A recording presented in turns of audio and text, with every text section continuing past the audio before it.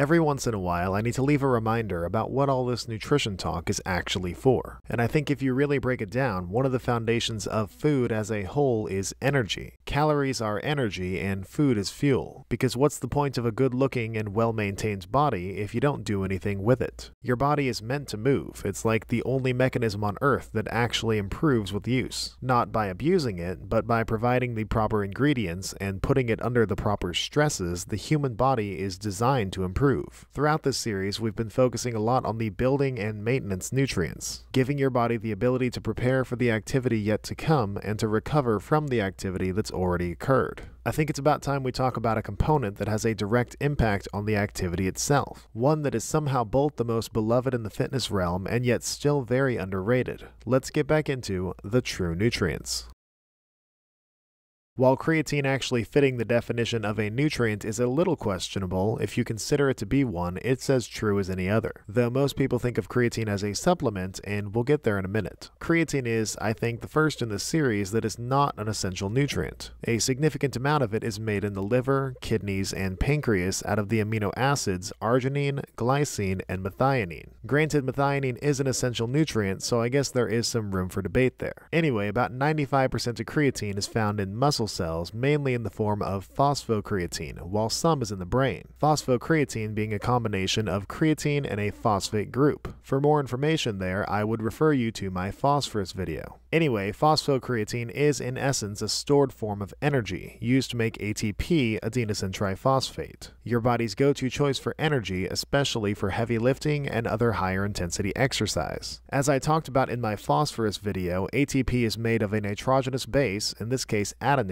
a ribose sugar molecule, and as the name suggests, 3 phosphate groups. While creatine is not directly used in the formula of ATP, it is the best way to rush more phosphorus to be used for ATP. You can almost think of it like a motor race. Your muscles are the race car, ATP is the fuel, and creatine is the pit crew. And it's a really effective pit crew. It's like Guido in Cars. The thing about ATP, though, is that it runs dry in muscles very quickly, usually after only about 10 seconds. External sources of creatine in food or supplementation has been shown to extend this window and increase the accessibility of stores in your muscles. The specifics of how creatine actually benefits your body, though, are a bit more complex.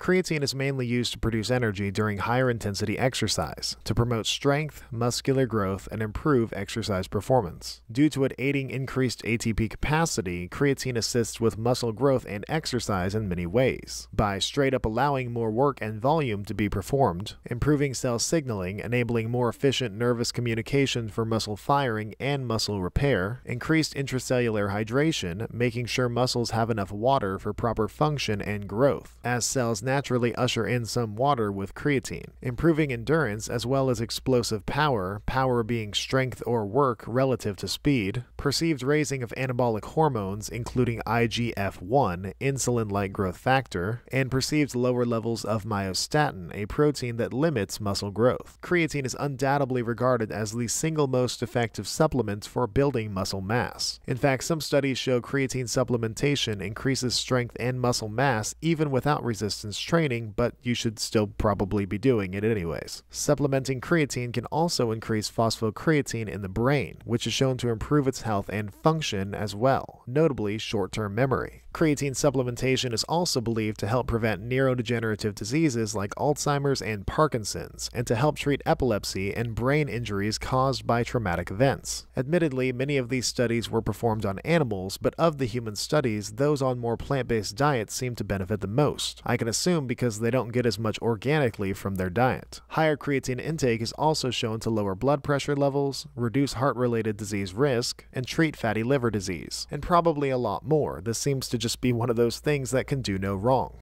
So how much creatine is actually needed to see these effects? Well, the human body naturally produces 1 to 2 grams per day when amino acid needs are met. If it didn't, then you would have very limited access to your phosphagen energy system. And on top of that, the average person on an omnivorous diet is consuming 1 to 2 grams of creatine in food as well. When it comes to supplementation though, the recommended maintenance amount is 3 to 5 grams per day of creatine monohydrate, easily the most common version that I'll talk about here in a minute. This is a borderline borderline negligible amount that you could easily add to any drink. For example, if you take a pre-workout or have a post-workout protein shake, but you could also just as easily add it to a glass of water. And for the most part, that's about it. Creatine is about as straightforward as it gets. The only exception being that some trainers and others in the athletic world recommend what's called a creatine loading phase, where you take a larger amount for a short period of time to saturate the muscles. The intention behind creatine loading is to increase muscle store capacity quicker, but it will eventually happen regardless if you're consistent with a maintenance dose. The typical recommendation for the loading phase is 20 grams spread throughout the day in 4 5-gram doses. But according to the ISSN, the International Society for Sports Nutrition, the true recommended loading dose is your body weight in kilograms multiplied by 0.3. And this loading phase shouldn't go longer than 7 days before switching to the maintenance dose of 3 to 5 grams, because once your stores are full, your body just gets rid of the excess. And last up for today, let's talk about sources of creatine. Creatine is naturally found in foods, so theoretically you can get quite a bit even without supplementation. The point that I must emphasize is plants do not contain creatine, at least not to my knowledge. Creatine is an animal-exclusive nutrient like vitamin B12, it just straight up does not naturally exist in the plant realm. Obviously, plants can contain the amino acids necessary for your body to produce it, but if we're just talking about direct creatine sources, this is now a meat video. Red meat tends to be the go-to source, containing somewhere between 250 and 500 milligrams per 100 grams. Red meat including all of beef, pork, goat, lamb, bison, venison, and so on. For poultry meat, chicken breast averages between 200 and 220 milligrams per 100 grams, and chicken thigh contains around 250 milligrams per 100 grams, while other poultry meats like turkey and duck are not far off. The real stars of the creatine show, though, are fish. Herring consistently has the most of all fish at between 650 and 1,000 milligrams per 100 grams. Wild-caught salmon has an impressive 500 milligrams in the same amount, followed by tuna at 450, sardines at 400, and cod at 350.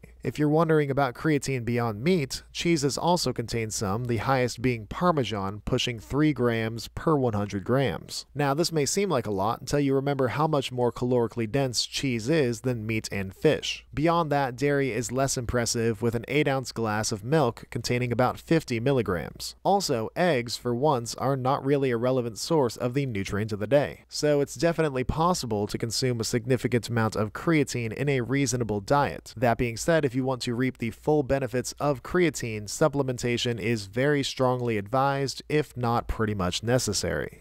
Creatine might just be the single most well-regarded supplement on Earth. As of right now, creatine has no consistent negative effects for those who take recommended doses. The only possible exception may be in those with pre-existing liver or kidney issues, and even that is still not for sure. Easily the most common form of creatine supplementation is creatine monohydrate, made of a creatine molecule and a water molecule. It is pretty affordable and extremely well-backed. All other types are far less directly researched, but they are generally shown to be safe and effective as well. The variants worth mentioning include creatine hydrochloride, which is creatine chemically combined with hydrochloric acid. It has recently garnered more hype due to its increased solubility in water, the one consistent advantage being that it requires a smaller dose. But there's not really any proof it's superior in any way to monohydrate in recommended doses. The next is buffered creatine, which is creatine with an added alkaline powder. This is supposed to increase potency, but in practice there is a negligible